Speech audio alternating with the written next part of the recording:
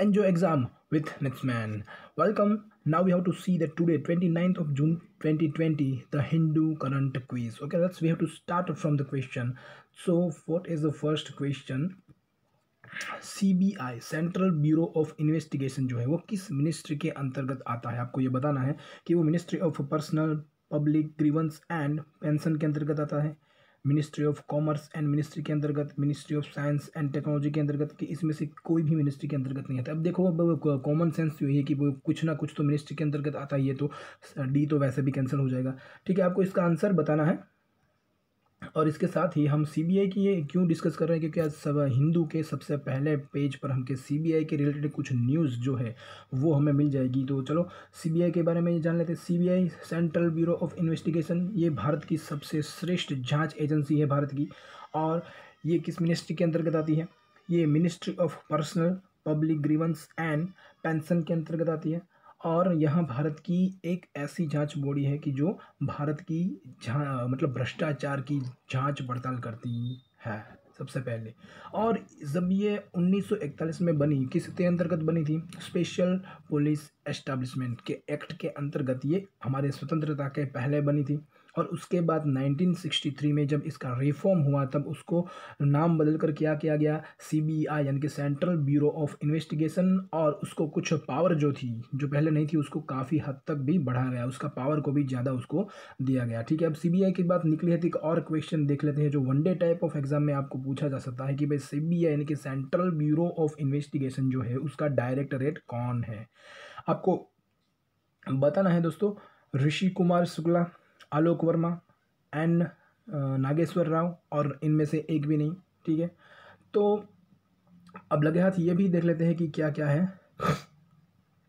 इसका हेडक्वार्टर दिल्ली में है सीबीआई का, और ऋषि कुमार शुक्ला जो अभी इसके डायरेक्टर हैं। अब मेंस आंसर राइटिंग्स के लिए आपको कुछ पॉइंट्स भी देते हैं कि अगर वीकनेस ऑफ सीबीआई आपको कहीं लिखना हो तो कैसे लिखेंगे। सबसे पहले क्या ये होम मिनिस्ट्री के अंतर्गत आती है? होम मिनिस्ट्री के अंतर्गत आती है, तो होम मिनिस्ट्री इसको काफ़ी हद तक बाधित करती है। और दूसरा क्या है, यह लॉ मिनिस्ट्री पर पूरी तरह से आधारित है। और एक और है कि क्या कभी कभी सीबीआई को सरकार द्वारा भी मैन्युपुलेट किया जाता है कि भाई आप ये नहीं ये करो, जो भी उसको अपनी ठीक लगेगा वो ये इससे करवाएंगे। ठीक है, और एक बात आती है कि स्टेट गवर्नमेंट पर भी निर्भर है। क्यों? क्योंकि ये जो केस मिलेंगे वो मतलब किसी स्टेट में ही मिलेंगे, तो उसको स्टेट गवर्नमेंट के अंदर रह के काम करना पड़ता है।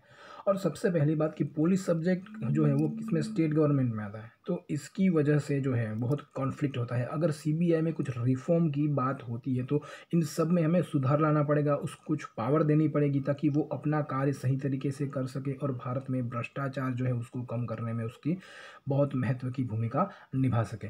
ठीक है, तो इसके साथ ही और एक क्वेश्चन जो है, कौन से क्वेश्चन आज द हिंदू में से आने वाले हैं वो भी हम देख लेते हैं। ठीक है, सबसे पहले AK-203 what is this? Okay, क्या आपको बताना है कि ये क्या है? एक मिसाइल सिस्टम है, एक असल्ट राइफल है, रडार सिस्टम है, या सैटेलाइट सिस्टम है? दूसरा क्वेश्चन यही कि S-400 जो आपको काफ़ी न्यूज़ में रहा है, ये एक मिसाइल प्रणाली है, लेकिन आपको ये बताना है कि ये कौन सी मिसाइल प्रणाली है? Air to air, air to surface, air to surface, और सरफेस टू एयर, या सरफेस टू सरफेस। इन चारों में से कौन सी मिसाइल प्रणाली है वो आपको बताना है। और तीसरा क्वेश्चन ये भी है कि KA-226T व्हाट इज़ दिस?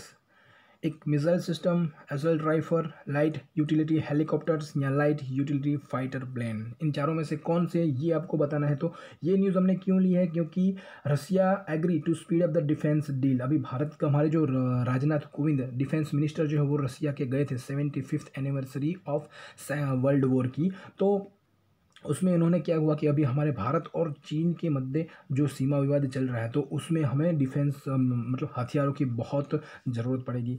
तो हमारी डील जो रसिया से है वो जल्दी करने की मांग उन्होंने की है। सबसे पहले AK-203 जो क्या असल्ट राइफल की, दूसरी क्या है S-400 surface to air missile.